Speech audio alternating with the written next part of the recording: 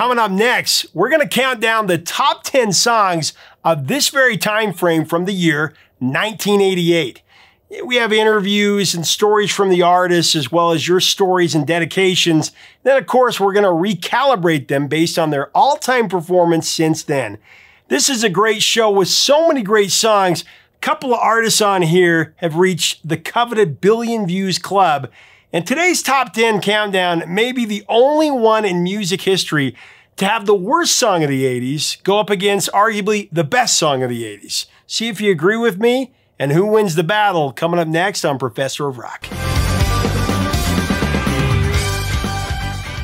Hey music junkies, Professor of Rock, always here to celebrate the greatest artists and the greatest songs of all time. If you love classic rock, classic pop, make sure to subscribe below right now to be a part of our community. We'd love to have you. Exclusive stories straight from the legends. And make sure to check out our exclusive content. That's on Patreon. That helps us keep this channel going. The link's in the description. And we also have cool new merch you can check out as well. You know, as a child of the 80s, born in the 70s, growing up in the 80s, I was raised on Casey Kasem's American Top 40. I talk about this a lot. I listen every week without fail, rooting for my favorite song that hit #1, wrote him down on my Trapper Keeper. Today, we honor his memory as we count down the top 10 songs of this same time frame from the year 1988. And then, of course, we recalibrate them based on how many times they've been streamed or watched on YouTube all these years later. We're going to find out what is the real #1 hit. We just finished a blockbuster summer with Who Framed Roger Rabbit, Big, and Rambo 3. Of course, Crocodile Dundee Part 2 as well. But we're not stupid. Who Framed Roger Rabbit? In Big. Stallone. Rambo 3. On TV, LA Law, Cheers, Family Ties still killing it. Then on Cheers, will Norm think on a friend to get a promotion? Yes, Family fun. And leave it to Family Ties to keep the laughs coming. Oh no, what are we gonna do? Let's get to the music. So here it is. We go back to the same time frame from 1988. Coming in at number 10, there are only a few artists at this point who have had a music video top 1 billion views. 2 are in this top 10. Some artists that have done it so far are The Police, Wham, Guns N' Roses, Michael Jackson, Aha, and Mr. Rick Astley, who is actually at the 10 slot with It Would Take a Strong, Strong Man. It would take a strong, strong man. It actually went to #1 on the AC charts and in Canada. From the stock Aiken Waterman hit Machine, this was the 3rd hit from Rick's album Whenever You Need Someone, after Never Gonna Give You Up and Together Forever. Both of those went to #1. We're no strangers to love. Together forever and never to part. This song is kind of in the vein of those old soul songs like Ain't Too Proud to Beg. Ain't too proud to plead, baby, baby. Now, I give you fair warning, having brought up Rick Astley, someone is going to get Rickrolled before this thing is over. This song has done so-so since its original release. It's had about 7.5 million streams between YouTube and Spotify. Very far from Rick's 1 billion views for Never Gonna Give You Up, which he hit a few months ago. To ever let you go. At the number 9 spot, we have a song that Def Leppard lead singer Joe Elliott said was a play on words. When somebody chews on your neck, you get a bruise. So in Britain, the word for a hickey, according to Joe Elliott, is love bites. Of course, from their mega album Hysteria, and their first and only #1 hit in the US, they should have had plenty more. Guitarist Phil Collins said that everyone in the band was kind of scared of this song because the vocal parts were so high.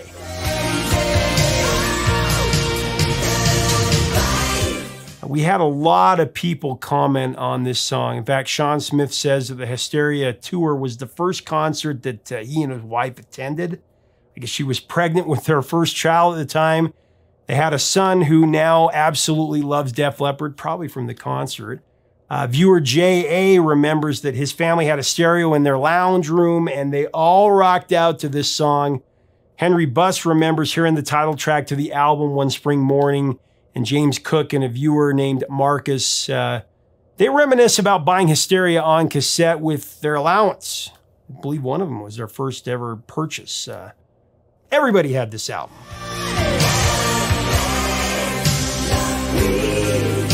Now, Love Bites has actually held up really well since its peak. It still sounds great. It's had 52 million streams on Spotify and almost 100 million on YouTube.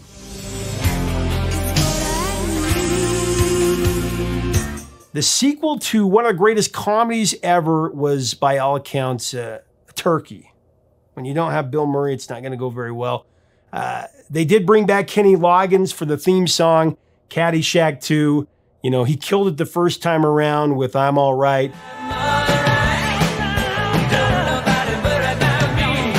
Here's what Kenny said about Nobody's Fool. It was as big a hit as I'm All Right was. It went to number 8. I'm All Right went to number 7. It was definitely better than the movie, right? But I love, unfortunately, but I love that song because at the end, vocally, you do some things that are just like mesmerizing.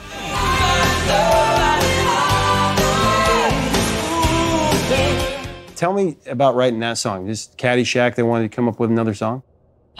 Yeah, because it was Caddyshack Part 2. They asked me if I was interested, and I was really hoping that they'd get Rodney Dangerfield and get some of the originals back. And it just wasn't the same. Jackie Mason and... It just wasn't the same. Dan Aykroyd. You can't replace Bill Murray. It looks like I'm a wreck. It's in the hole! I actually had a viewer, a screen name RBS. He shared a story about how back in 1988, he was living at home. He was broke. He had no love, no money, no prospects, no anything. Very depressed. So to cheer himself up, he went out to buy a 45 single, and there was a defect, so he couldn't play the song, so he went in and got a replacement, and he ended up buying this song, the new Kenny single that was out at the time.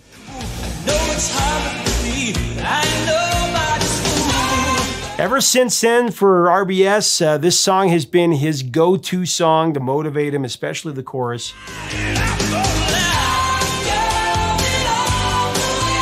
Severely underrated. It's only had about 3 million streams since its peak. It's definitely one to check out in the playlist. Coming in at number 7, we have a group who lost one of its prominent members in Bobby Brown, but they gained a legendary producing and writing duo for this particular song and album, Jimmy Jam and Terry Lewis. This is a song, If It Isn't Love. Jam and Lewis, of course, the amazing duo behind Janet Jackson's biggest hits, Boyz II Men, Michael Jackson, so many others. Jimmy Jam! I love this song. It has just a spellbinding vocal from Ralph Tresvant. Here's what Jimmy Jam told me about this song.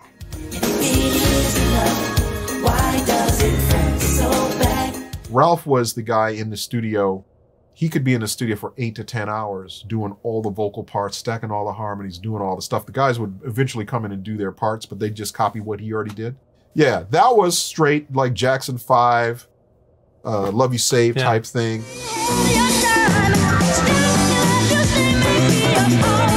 So it was just kind of taking ingredients of a whole lot of different things and making it familiar sounding, where you would go, oh, that's a new addition, but also just updating it, you know? Make me feel so sad inside. Ironically, this song was held out of the #1 spot on the R&B charts by former member Bobby Brown's Don't Be Cruel. This song has actually soared since its peak. It's had almost 150 million streams between YouTube and Spotify.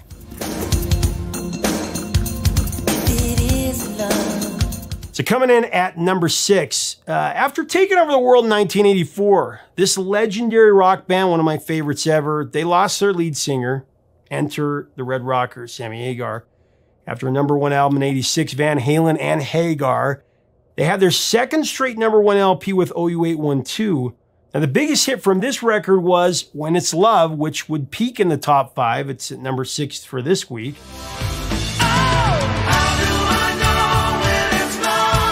Here's what Sammy told me about this song. Eddie got married to that song. A lot Right? of people have been married to that Yeah, song. oh, I know. Yeah, I But mean, that song is like, that's the marriage, the Yeah. walk down the aisle of all times. It's so funny. I love it.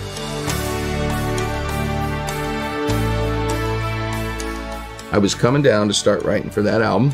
I said, what do you guys got, man? What have you been working on? They went in and got sounds, you know, so I come in later. And because I lived in San Francisco, still do, Bay Area. So he puts a cassette in and plays down, down, down. And I just go, woo, boing, man, cha-wang, ka-wang. By the time we got to the studio, I already had, you know, my chorus melodies, you know, and even the verse, you know, everybody's looking for something.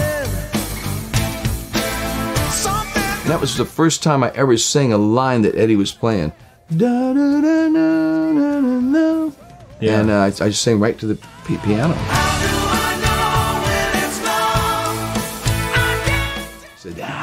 I don't like doing that, you know? And he's going, no, it's cool, man, it's cool. Yeah. Normally you don't sing, you know, like the epitome of that is Iron Man. I am Iron Man. Musicians always think of that as being kind of like a dumb stuff, you know, like, that's stupid, don't do that, you know, don't sing with me, I'm playing that, you play your own thing. You know? But Iron Man was the epitome of making it heavy, right? No, this is cool this way.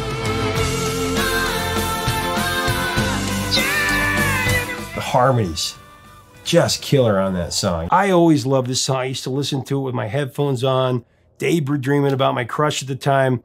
Actually, our viewer Dan Hendon tells the story of seeing Van Halen live in 2004. It was the last time he saw him, and he was determined not to miss a second of the show, even though he needed to use the bathroom throughout the show. So I guess he picked up his empty beer cup and he just urinated in it. That's what he said. Van Halen ended the show with When It's Love, and he got to see it, didn't miss a second of it.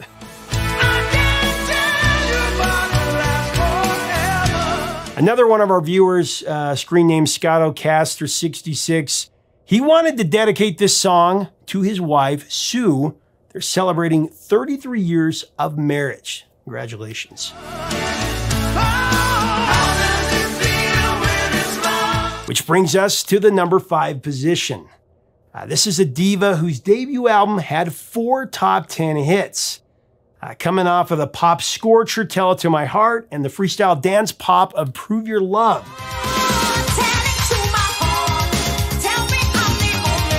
Taylor Dayne's third single was a ballad, I'll Always Love You.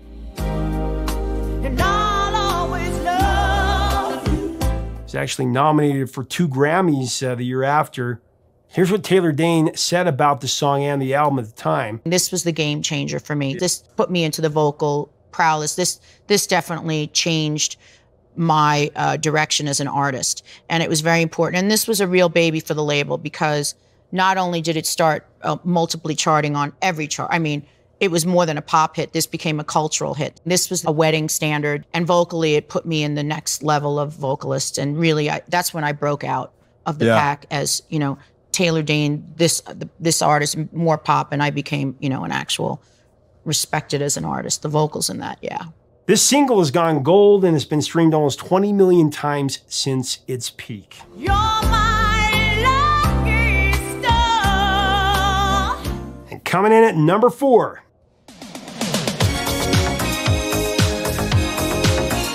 We've been Rickrolled. Actually, that Rickroll is dedicated to my son, William, who loves Rick Astley. I didn't even show him the song or Rick. He and his friends discovered it on a meme. So anyway, at number 4, we have a song that would be the pop culture slogan of the year, Don't Worry, Be Happy, by the very talented Bobby McFerrin. Don't worry,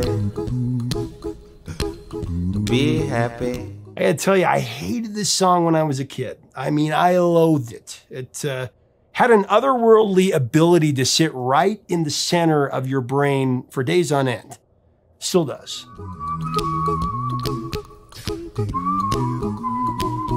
This song is known for Bobby McFerrin creating every single sound in the song with his voice. He didn't use any instruments at all. It became the first a cappella song to top the Billboard charts. Don't worry. remember it had a really cool music video with the late Robin Williams. Since its peak on the charts, it is still riding high. It's almost had 500 million views and streams, so still out there. Don't bring everybody down like this. And at number 3, an artist who was coming off of 2 blockbuster albums in a row, each with multiple hit songs, plus a #1 hit from one of the biggest movies of the entire decade, Back to the Future. Of course, everybody knows Huey Lewis.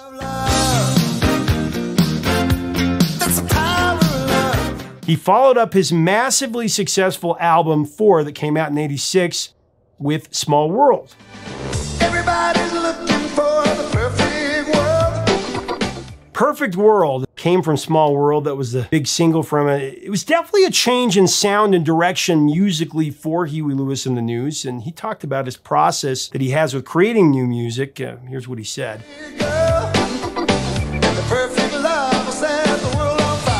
You know, what we're trying to do it's pop music, it's popular music, not jazz, it's not classical. This is popular music.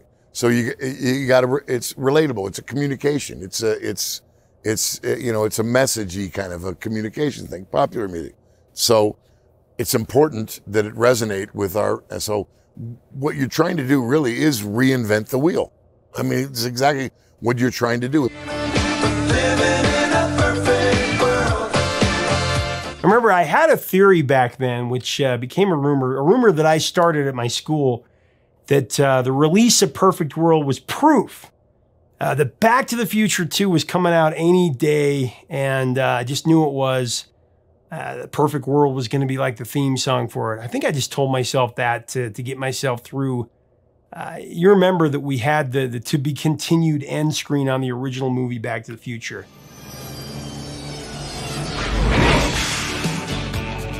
And kids today will never know the patience that we 80s kids had to have to wait so long for the sequel. It took forever. Which brings us to the #2 spot. Yeah, I know the term underrated and underappreciated even have been beat to death in the time that we live in. But I got to tell you, the man that has the #2 hit on the chart dated September 17, 1988 was vastly underappreciated when he was alive. A venerable hit maker, if there ever was one. Robert Palmer stormed the chart with Simply Irresistible. Simply irresistible. Robert Palmer, he was so smooth. He was like the James Bond of pop music. The suave-voiced Brit struck musical gold again with this hit. This was just a few years after his 1986 blockbuster Addicted to Love.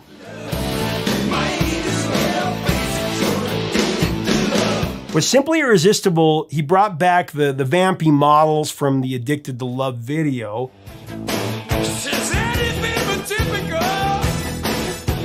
This song is about an enticing woman who gets whatever she wants from her lover. It would be a song that would also earn Palmer his 2nd Grammy Award. That was the following year.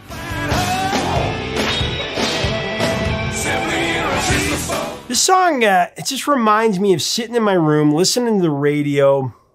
It would come on. I remember reading Mad Magazine, drinking Pepsi, which of course was what the song was really about, right? Simply irresistible. Which brings us to the #1 song in the world for September 17th, 1988. I remember doing the dance of joy when this song and this band hit #1. I mean, their album had changed my life that summer, and I would listen every single week, willing it to go to the top of the charts. It absolutely blew up pop music, giving an edge to it that it wouldn't have for another few years. It was really the last time it had any edge, Nirvana. Guns N' Roses with the beautiful ode to one Aaron Everly, Axl's lady and the daughter of the late Phil and Don Everly. The lyrics were from a poem that Axl wrote for Aaron. After dating for 4 years, they actually got married in Vegas, and the marriage only lasted 9 months. But Many of you know the story of this song. So great. We've covered it before. You can actually see it in full detail below. I'll link to it.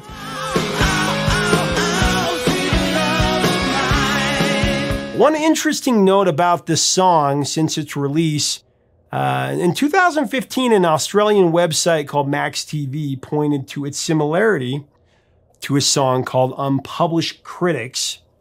That song was actually released in 1981 by a band called Australian Crawl.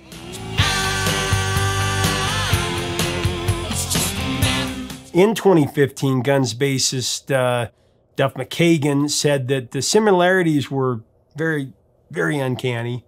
He added, it is pretty stunning, but we didn't steal it from him. I swear I never heard the song until a couple of days ago.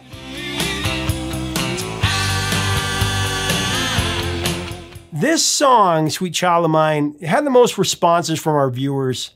In fact, viewer host 7747 said that he was dancing with his girlfriend in college in the 80s.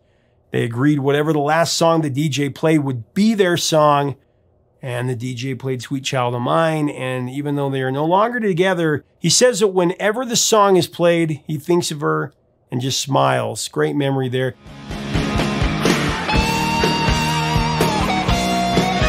Viewer Denise Barnard remembers how in late 1987, a friend of hers was doing sound for a new band who was opening for Motley Crue. She actually got invited to the show and she sat in the sound booth and watched that opening band, who were named Guns N' Roses. She watched them just mesmerize the crowd.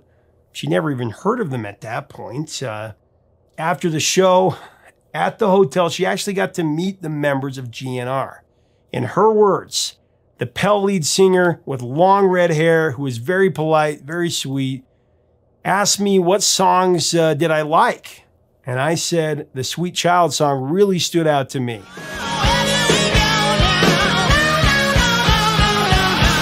So many more stories. I mean, Appetite for Destruction, Sweet Child of Mine. This was the song and the album that just changed lives. I'll post more in the comments of what you shared. So after counting down the exact charts from September 17, 1988, here's our new top 5 based on how they performed since their peak. At number 5, Robert Palmer with Simply Irresistible has 63 million streams. Number 4, If It Isn't Love by New Edition, 142 million. And number 3, Love Bites by Def Leppard with 147 million. And number 2, Don't Worry Be Happy by Bobby McFerrin with 482 million. And at number 1, on our hit song Redux, no change, Guns N' Roses, Sweet Child of Mine at 2.56 billion. I mean, blowing everyone away then and now. One of the biggest songs ever. As Axl so eloquently put it, reminds me of childhood memories.